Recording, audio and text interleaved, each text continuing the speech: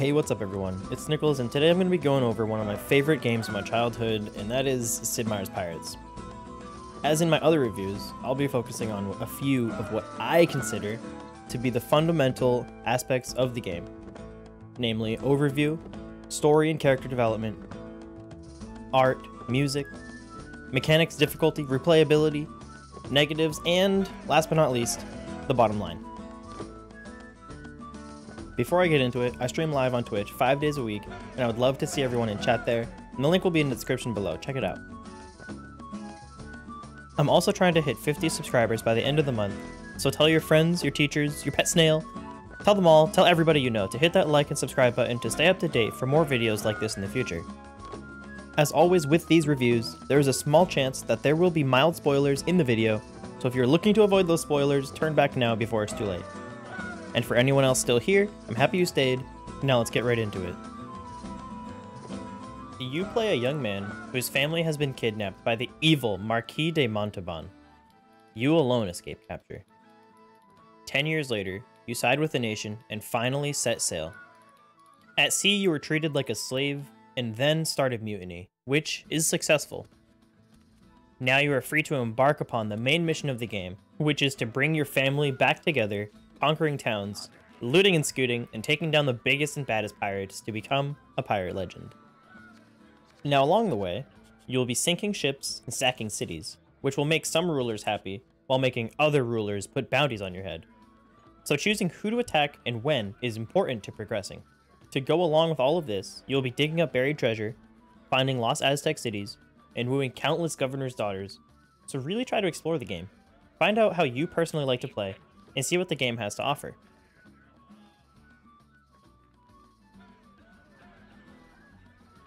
Alright, well, so this is going to be a bit of a shorter section because, to be honest, there really isn't any character development per se, rather a list of achievements to complete and whatnot. You need to rescue various family members, take down top pirates, discover lost treasures, court governor's daughter, rank up with each of the nations, and all that. But at the end of the day, there really isn't a whole lot of character development. One really cool aspect about the game, however, is that every so often, your crew gets a bit angry with you and you have to divide the plunder.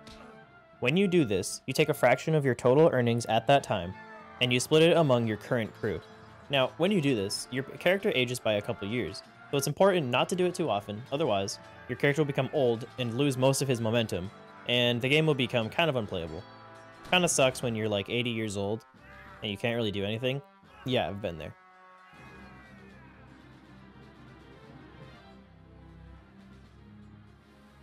For a game that came out in 2004, the graphics are surprisingly good.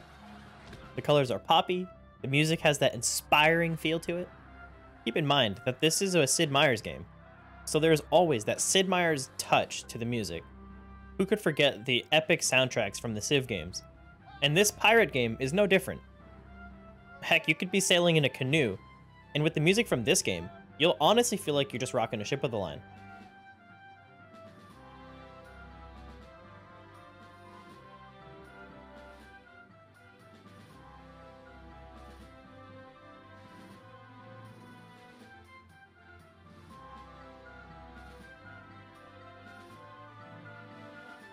This game is best played on a keyboard with a numpad.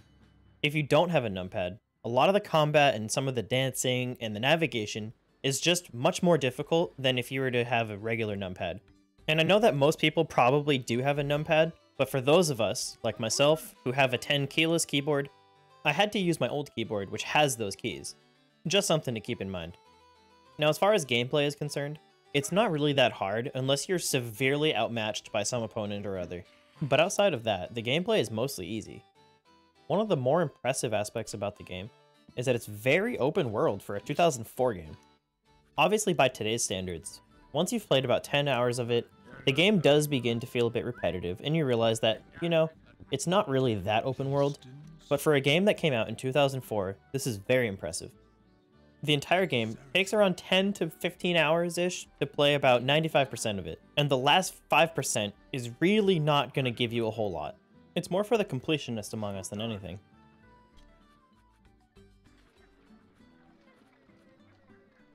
I found it difficult to justify replaying this game more than once, outside of any nostalgic reasons. Once you've completed pretty much all of the objectives and quests, and you've had all the fun you could want, there's really not a good reason to ever go back through the game. There's not really anything, other than which nation you side with first, that you would ever want to change in a second, third, or fourth playthrough, other than maybe marry a different governor's daughter. Now don't get me wrong, the game is absolutely fantastic and I love it, and it will keep you occupied for multiple hours. But at the end of the day, the story comes to a close, you've finished all your missions, and you move on. And that's okay. You do what you gotta do, sail the 7 seas, sack as many cities as you want, get an entire fleet of ships of the line, and then you move on.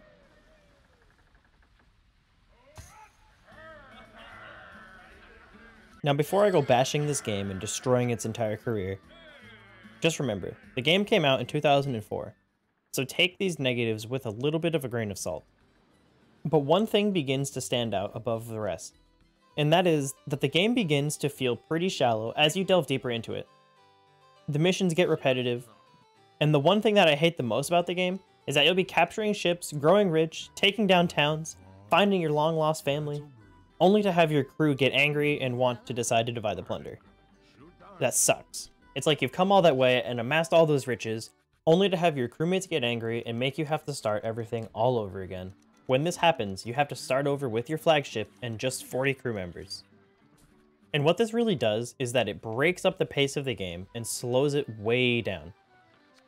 Now, I don't mind the game being slower, but when it needlessly breaks up the pace and makes you have to start over and redo things that you've already completed and accomplished, then I start to get a little bit upset and wonder how much longer I'm really going to be playing this, because I don't know about you guys, I'm really not a big fan of restarting missions and redoing things that I feel are not that necessary, like rebuilding a crew.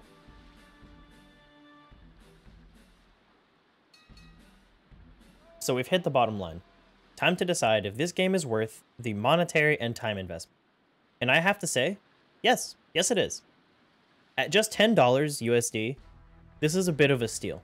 And on top of that, the game is old enough and obscure enough to go on sale relatively frequently because it's just being lumped in with all of the other random games that go on sale from time to time.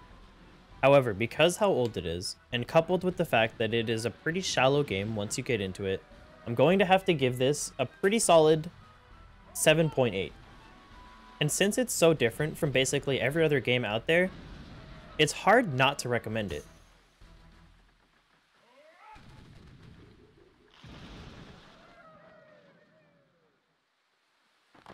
And that is a wrap on Sid Meier's Pirates. Once again, thanks so much for watching. I hope this review helped and offered a little bit of gameplay without spoiling too much. This game is fantastic, and I hope all of you get a chance to play it sometime. If you like these reviews, or think them helpful, hitting that subscribe button would help me out a ton. It takes me about 6 hours to put something this simple together, and I would greatly appreciate it. And again, I stream all types of games 5 days a week at twitch.tv/snickles1941, link in the description below, and I would love to see all of you there and chat sometime. And let me know in the comments below if you have played this game and what you thought of it. Also, let me know if there are any games that you would like me to review in a future video. Once again, thank you so much for watching, and as always, I'll catch you in the next one.